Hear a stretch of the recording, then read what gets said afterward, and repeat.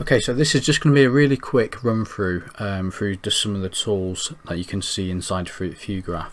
So to start with, I'm just going to quickly go through how you set this up, how you install it. So from the download link, you'll have some of this folder here. You've got an install text, just read that. That's going to have some of the paths in there and just kind of tell you where everything's supposed to go. What I would say is the easiest way to install this would probably be just to select the Fusion folder, copy it, and then if you go into the same directory, paste it. What it's going to do is it's going to install everything that's needed inside those folders as well. So if you look inside, there is a bit of a directory structure. So if you go inside here, there's some fuses that need installing, and when you copy over the top of what you previously copied onto, just add to rather than replace. Okay, so once you've done that, everything should be set up. I'm just going to close these down, and then if you go into workspace, go into scripts, go into FUgraph, and just load up this work in progress one. This is the latest version. There's two different versions, but use this one. Okay, it's just open on my other screen, so I'm going to pull it over to this side. Okay, so you can see here we've got these coloured swatches. Now this is slightly changed since Fusion 9. So originally I wanted these particular coloured swatches, but if I right click on here, you can see set colour. You've only really got these available. And what it's going to do is when we click these colours, it's going to try to match to the closest colour we have available in this list. So you'll see, I've just clicked this, hit the yellow, we've got that green. It's not matching it identically, it's trying to match up the closest colour. So you can see it's trying to match to, say, probably like this one. If I pull this into the view here, I'll just change the colour of the background. Let's just say we'll just make this like a green colour. When we select this and hit auto color, what it's going to do is try to match the color of all these different background objects. So what essentially we can do is we could copy that, paste it.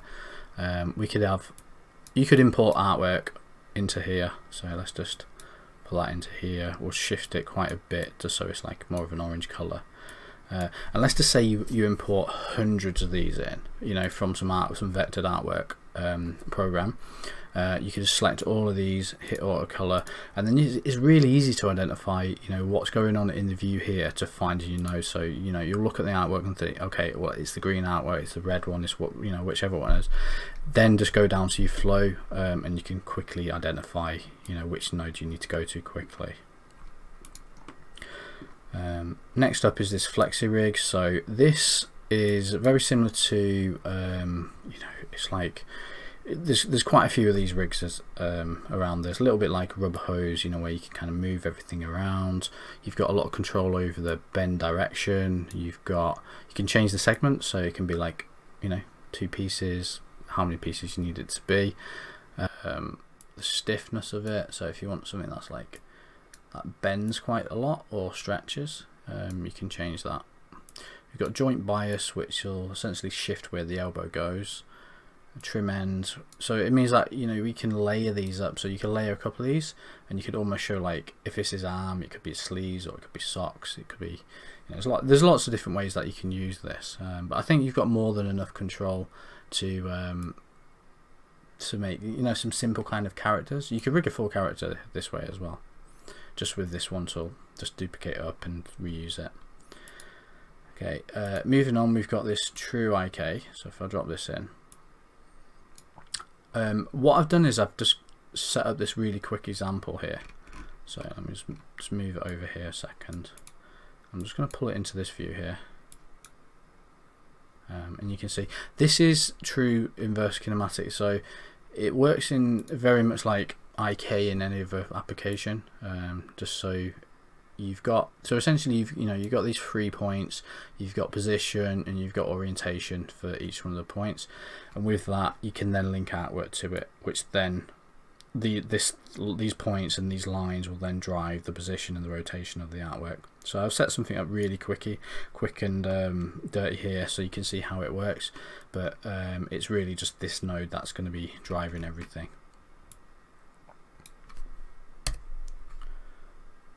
Then we've got this thing called pop, and let me just actually undo that.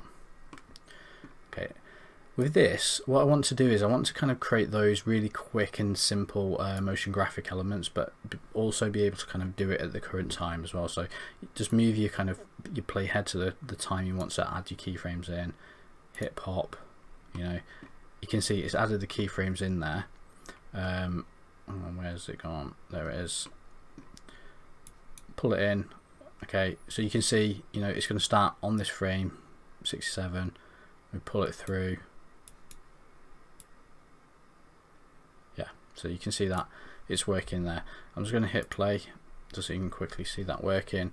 And because these are all procedural, you know, this is really good, this node. It kind of works very much like the MoGraph toolset, where you can clone and offset time and do all bits and pieces. But if you look in here, there are some expressions set up in here, so you can see, you know, you've got 360 divided by the number of copies, and what that does, that equally spaces out the rotation of each one. But yeah, just dig through and just see, you know, how it's going to work, and you can customize this exactly how you want to use it. If we move on to this one, we've got waves. So I've hit waves, drag this in, you've got a very similar kind of effect. So it's essentially doing the same thing, it's dropping keyframes down at the current playhead time, but it's just creating that kind of like that pop type motion graphic element where you might have, you know, a finger touching a screen, those bits and pieces. This is something that could be expanded upon. It's just, I've just got a couple of examples at the moment. Next up is FUgraph. So let me just pull that into here. Pull that in. You can see this is an exponential glow. Now Fusion currently does have an exponential glow, but it's quite intensive because the way it works is you know you have a glow, and then you have kind of a fall off that's double the distance and half the intensity, and then double the distance, half the intensity, and you have lots of different iterations of that. So the quality of the effect is based on how many times that is done. Now essentially this is a good compromise between all of them, so it's, you know, it's still working quite fast and looking good at the same time. So up next is these RGB text and axis align tools.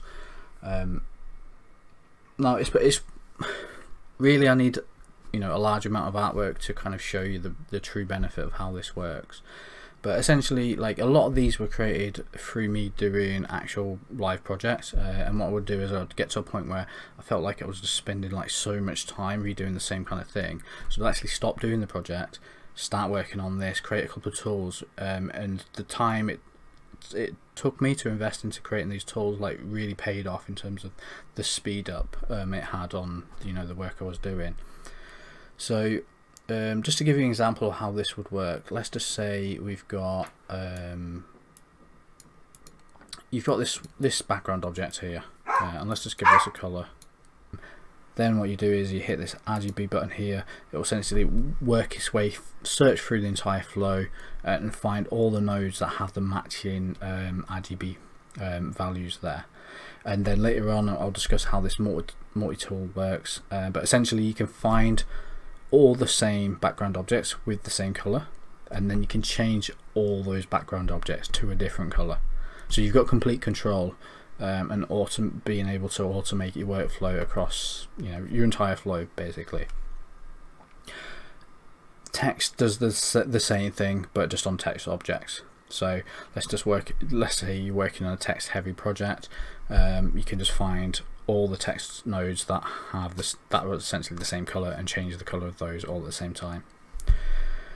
This axis tool, now I'll show you a quick example of how that could work. Let's just say we've got, so let's use one of these mask tools here. Let's go in here, click this, and we'll do it off to the side just so the axis isn't in the middle. Actually that's probably a bad example, let me just undo that. What I'll do is I'll just make a shape just over, say, this side here. Okay, so we've got this polygon object, and that's great, but essentially, like, a couple of things can happen here. One, you could manually draw this in here, or you could import the artwork. Now if you import the artwork and you have hundreds or thousands of individual masks that come in, then your axis point's always going to be at the center, and if you're animating this, then it's going to be preferable to have it at least in the in the middle for you to scale or rotate, or however you'd like to animate this. One of the second reasons this is quite good is because if you have got the axis point in the center, when you click on this node, you can then identify which one it is, just because the axis is in the center of the shape. Even though it does highlight, but it just makes things a little bit easier. Okay, so let's just select this, then we hit the axis tool here. So you can see the axis points just jumps across to the center of this shape. The reason why there's a bit of a delay is because there's no easy way to just move the axis point straight there. Essentially, the way you can access the point, you can't directly move the points. It has to kind of delete the points, recreate the node, and move everything offset. There's just a hell of a lot that's going on. That's why there's a slight delay. But even if you've got hundreds of these, the impact on time is not really too bad. Next up here we have this Redshift camera, and there's this Octane camera. Octane camera is not currently working just because Octane don't support metadata in the EXR files. So essentially how this works is there's metadata which is it's the transformation matrix of the camera. Now that's just the position and the rotation of the camera as it goes through the scene, and that's stored on each individual file in the sequence. So essentially, you don't need to export a camera. All that information is actually in your image files, and you can just extract that out and add that to a camera to composite, 3D in post. So it's not currently installed, which is probably a good thing because I can kind of show you how it works. So if we click here, it's come up with this warning saying that it's not currently found, it's not installed. So some of the elements in here, because they've not been created by me, there's essentially a link to a reference within Reactor. Now what I have done is I've set up a preset for the camera, just so everything's a little bit easier, and there's a quick note here saying that you need to install this. Okay, so let's just go off there. If I go to workspace and go to scripts, go to Reactor, if you just search for Reactor Fusion, you'll find an install script to install that. Now that's a whole different thing, but once you've got it installed, what you can do is you can go to Open Reactor here. Just give it a second. Thousands of scripts out there, and they're kind of all over the place. It's difficult to kind of collate everything, find all those individual files or scripts or plugins. And all these are free as well. You can just come in here, search for what you need. So we'll just put RS for Redshift, go through, I'll just put camera.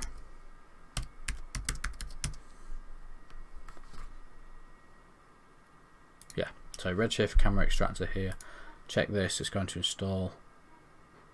Okay, hopefully that will do it, and then, okay, we might need to restart, but let's just give it a go. Okay, right, so I just need to restart and then I'll be back in a second. So essentially what it's doing here is taking the metadata and it's interpreting it into a form that the camera can understand. So this is the metadata and it's being fed directly into the camera, and then you can see inside the camera there's a few things kind of set up. So you've got the angle of view, we've got the focus length, we've got a few other things in here, transform, yeah, so you've got expressions on the transform, on the the rotation, all these kind of things. So essentially line up your camera to that should be correct to your scene. So what would happen is you would just pull in your EXRs, and then you would just link your EXR sequence directly into the Redshift camera extractor, and then that's going to position this 3D camera in the correct space that it should be based on your 3D scene. Next up we have the text tool. I'm just going to quickly type in a load of rubbish here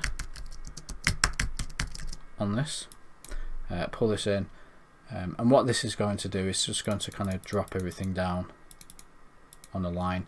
You've got kind of larger increments and then smaller increments there if you want to kind of get finer with the the levels. So what you might do is you might find this kind of skipping a couple of words at the same time, but then you'll just jump to these to kind of do it in smaller increments. Okay, we've got an option there to make uppercase, lowercase, Another thing you might find when you're using Fusion is, let's just say, you know, we've got this text node here, we drop on the transform, we pull the transform over to this side. You know, you've transformed this over here. If we add another transform, it's going to add a transform in the center. Now, you might want to use that might be great, but at the same time, the intention might be to transform. Say, let's just say, okay, we've moved it over, now I'd like to rotate the text.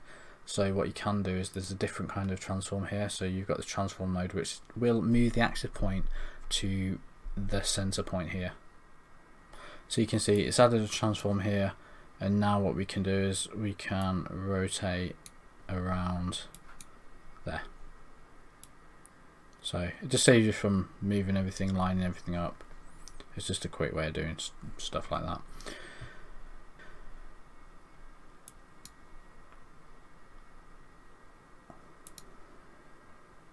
Okay, so the next thing we have is this Nobe display. So Nobe currently is Nobe's a plugin for Resolve, and that essentially gives you a pop-up window, and that's something that's GPU accelerated. It's something you can move around to any screen, but in the latest release, beta release of Resolve, there's a feature to take a feed directly, say from your HDMI port on your graphics card directly into another screen, and it seems to be really compatible as well. It seems to work with non-16:9 screens, and the performance is quite good.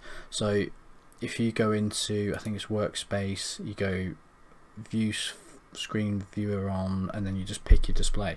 So let's just say for now I'd like to preview on my third display. I'll just click that, or other displays. That works fine. The problem is it only works when you jump into this edit view or the cut view, or you know, or color. It's not currently updating within the Fusion view. Now I'm sure that's something they're going to update soon, because it doesn't make sense for them not to. So, but currently what I've done here is, and it works the same way with the Nobe display as well, it's only currently updating outside of Fusion. But what you can do is, let's just say you make a change, what you can just hit this button here and it will refresh, and it's going to update that view on your second screen, and also works the same way with Nobe as well. So if you go over to this tab here, you can see we've got this multi-tool. Now what this is, this just allows us to work across multiple nodes all at the same time. So if I click on, say, one of these background objects, you can see it's going to list all these inputs, it's going to list all the input types. Now the name description here is going to be, well, it can be slightly different from the description you can see at the side here. So if it doesn't make sense, say like if I hover over red, you can see if you look at the bottom left hand of the side of the screen, so look over here, you can see it's currently listed as background 1 dot top left red.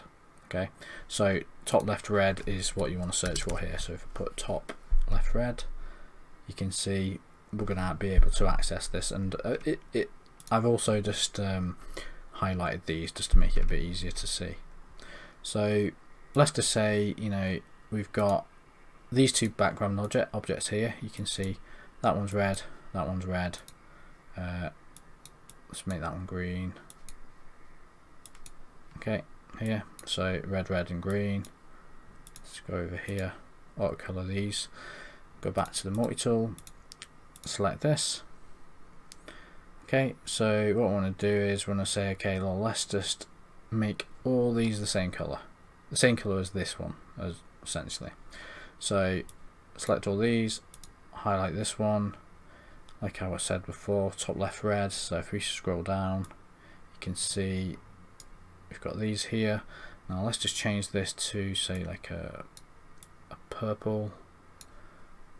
Double click this, double click that, double click that one.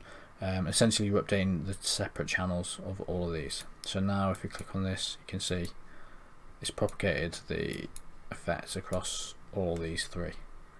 Now this is just a quick test on these examples, but you know, you could have 100 of these. So you know, no one wants to go through and change all these individually. And not only that, you know, color is just one thing that you can change. Now if I just list through here, you can see how many individual like attributes or inputs that you could possibly change. So it's going to save you so much time.